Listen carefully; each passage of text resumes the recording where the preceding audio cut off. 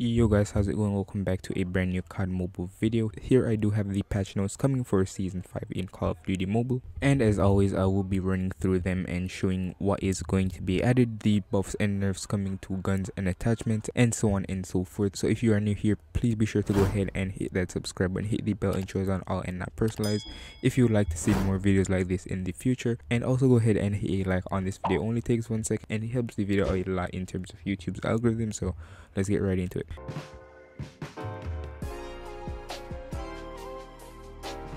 The first nerf, of course, is coming to the PP19 Bison, and this is a overdue nerf, of course, because the PP19 is just ridiculous right now as it relates to range, especially since the beginning of this season. Most assault rifles were either nerfed or buffed to basically fit what SMGs are actually supposed to do, which is dominate at close ranges. However, the PP19 Bison is still pretty much a very competitive SMG at mid and long distances, and it does beat a lot of assault rifles. So the first change is when the PP19 is equipped without attachments, the range is reduced, and I think this means the range overall on the PP19 Bison is being reduced when you don't put on any attachments that actually increase the range, like certain barrels or muzzles. And this is very integral because the main issue I have with the PP19 is how much damage it does at range. Secondly, they also reduce the damage at range that certain attachments do when equipped with the PP19, and this includes the monolithic suppressor and the OWC marksman. So this is actually a very smart move by COD Mobile, because as I always said,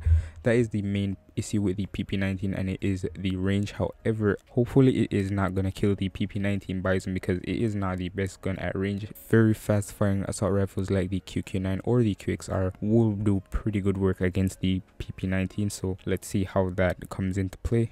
Additionally guys, there were a ton of changes made to the QXR, which I would regard as the best gun overall right now in COD Mobile. So I'll go through the changes that were made and then I'll try to explain them as best as possible. So firstly, overall damage is reduced when the QXR is equipped without attachments. Also, the chest damage factor increases when the QXR is equipped without attachments. When QXR is mounted without attachments, bullet spread is slightly increased. When the QXR is equipped with the reinforcement bolt, the chest damage factor is reduced. Slightly increases vertical recoil when QXR is equipped with the reinforcement bolt. And finally, they'd reduce the damage at range the QXR does when equipped with the monolithic suppressor and the OWC marksman. And I just want to say, wow, that is really a lot of stuff to take in, so let me just try to go over it as best as possible. So of course, it seems the main thing that COD Mobile was actually focusing on was the reinforcement bolt perk, which is a gun perk that actually slightly increases the rate of fire for the QXR. And even though I don't think that was what made the QXR so OP, but I guess they know what they're doing. So basically, anytime you decide to put on this gun perk, you will have increased vertical recoil. The damage the QXR also does to the chest region will also be reduced, and the damage the QXR does to the chest area will also be reduced. And of course, I guess COD Mobile wanted to balance it out by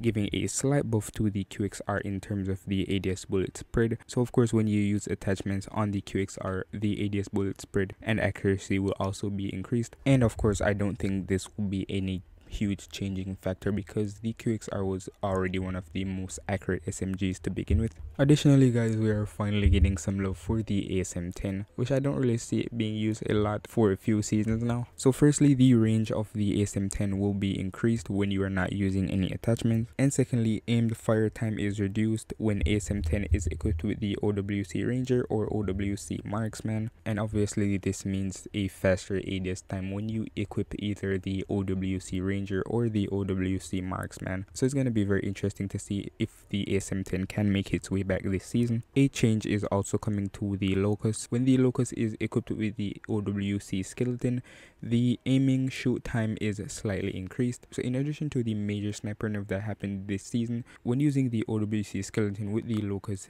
the ADS time will be slightly slower this season due to come. They also reduced the aim fire time of the ARG 556 while using the MIP extended light barrel, the OWC Marksman, or the RTC steady stock. And this is actually very needed for the AGR 556 because I totally didn't even remember that this gun was even in the game.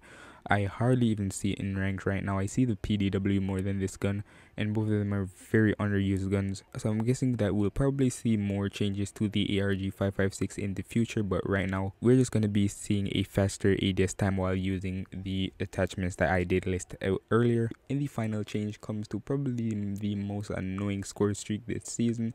Of course, the Hawk X3, because I don't know. I mean, you can just find who is using it quickly and kill them, but it is very annoying, trust me. So firstly, they did reduce the HP of the Hawk X3, and I'm very happy for this because of course I'd waste rounds and rounds and rounds trying to shoot down this thing. So hopefully it is a lot easier to shoot down now. And also they did decrease the accuracy of the Hawk X3 while continuously shooting, and those are actually two pretty solid nerfs if you ask me. So hopefully I'll be seeing this thing used less in rank right now. And finally, we have a bug fix.